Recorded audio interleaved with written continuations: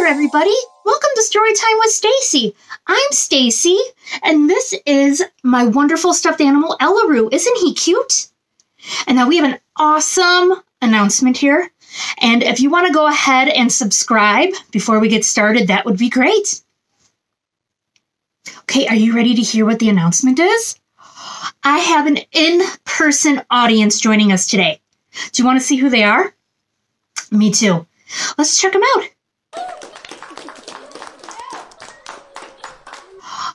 Aren't they great? Oh my gosh, I brought so many of my stuffed animals here to join us today. And the story we're going to be reading, it's called Giraffes Don't Golf.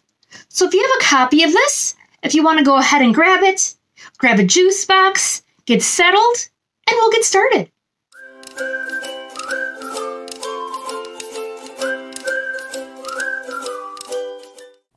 Giraffes Don't Golf, written and illustrated by Ashley Kus.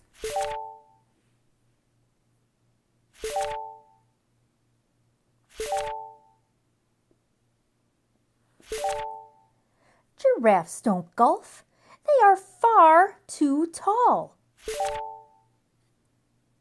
They have to lean down to hit the ball.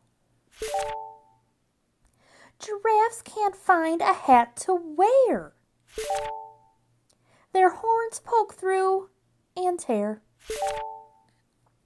Giraffes don't know how to pack a golf bag. They get all confused and begin to lag. Giraffes can't hit off a golf tee. They try to drive and hit a tree. Giraffes don't fit in a golf cart. Gas. They can't push the gas to get it to start. Giraffes don't get a birdie. They're not very sturdy. Giraffes can't get par. They don't hit it very far. Giraffes don't make the fairway.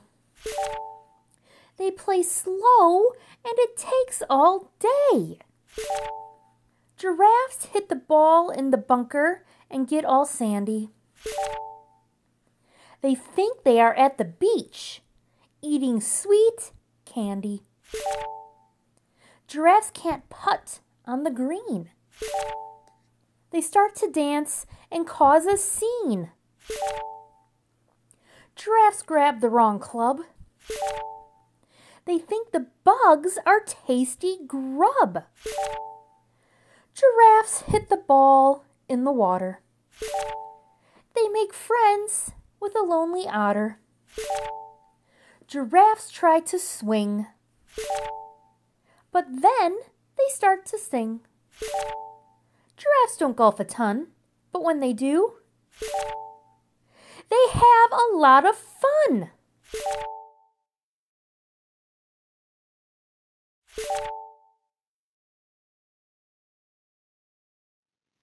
The end. Now, Aloud, did you like that story? What did you think of it? Now, what I loved is that the giraffe, even though they said he doesn't golf, he tried anyways. I think that was my favorite part.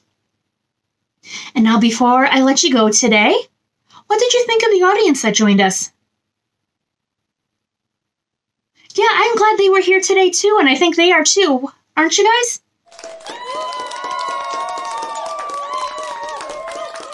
I knew they would be.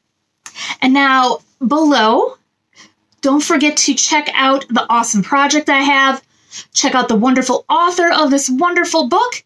And there's also a link down there as well, where you can go ahead and grab your own copy.